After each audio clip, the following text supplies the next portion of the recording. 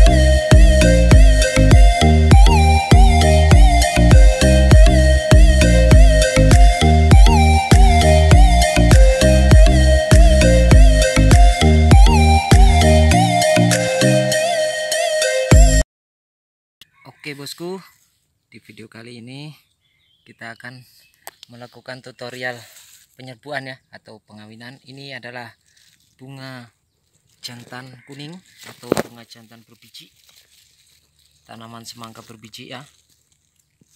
Jadi inilah bunga yang akan kita gunakan untuk mengawinkan atau melakukan penyerbuan dengan bunga betina merah atau non biji. Jadi caranya seperti ini.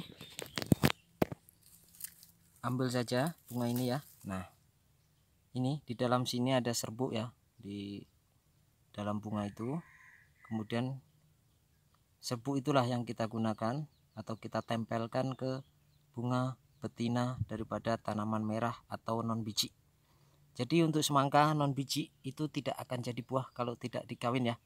Seperti itu penjelasannya, ringkasnya. Oke, kita simak cara pengawinannya. Nah, ini adalah bunga jantan dari tanaman berbiji. Kemudian kita kupas seperti ini. Sisakan ininya ya. Nah, inilah yang akan kita lakukan untuk penyerbuan. Kemudian ini adalah bunga betina dari semangka merah atau berbiji. Lihat.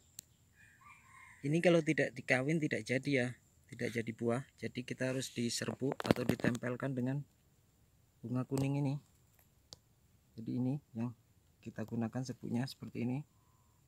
Nah, sampai tebal ya. Nah, seperti itu. Jadi nanti pada 5 jam berikutnya bunga ini akan menutup, dan kalau tidak hujan atau tidak kena air ya, dia akan jadi. Kemudian esok boleh kita lihat perkembangannya. Untuk pagi hari ya, serbuk daripada bunga kuning ini bisa digunakan sampai 3 atau 4 buah dari bunga betina dari merah ya. Tapi untuk siang hari ini 1 lawan 1 ya. Jadi serbuk dari bunga kuning ini 1 lawan 1 dari bunga betina merah. Demikian penjelasannya kawan-kawan, semoga bermanfaat ya. Ini adalah cara penyerbuan dari tanaman berbiji ke non biji. Jadi intinya tanaman non biji ini kalau tidak dikawin tidak akan jadi ya, tidak akan jadi buahnya. Harus.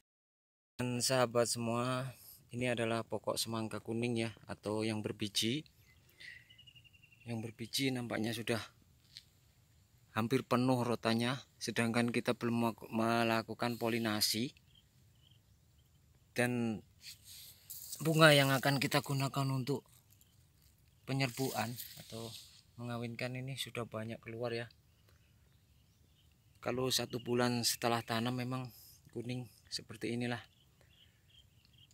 Dan terpaksa kita akan melakukan pemangkasan buah ya, atau pemotongan buah, atau juga pembuangan dari buah kuning ini untuk mempertahankan bunga pada tanaman kuning sebagai alat penyerbuan untuk tanaman merah ya. Jadi seperti ini buah yang sudah keluar ini, sayang sebenarnya ya, buahnya bagus tapi kita akan buang ini buah. Nah seperti ini.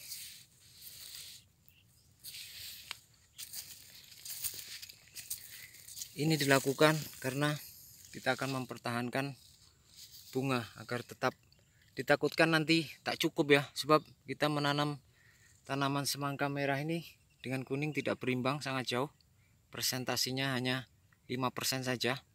Ditakutkan nanti pokok semangka kuning sudah semakin tua, semakin mendekati finish, sedangkan polinasi belum siap ya, karena kita menanam semangka merah 2 tahap. Jadi terpaksa kita lakukan pengurangan buah.